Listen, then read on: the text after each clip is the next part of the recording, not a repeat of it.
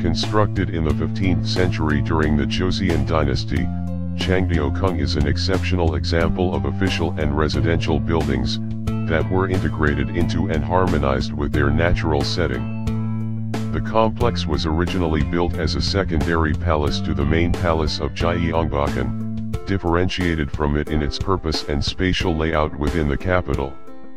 Situated at the foot of a mountain range, it was designed to embrace the topography, in accordance with Pungsu principles, by placing the palace structures to the south, and incorporating an extensive rear garden to the north, called Baiwon, or the Secret Garden.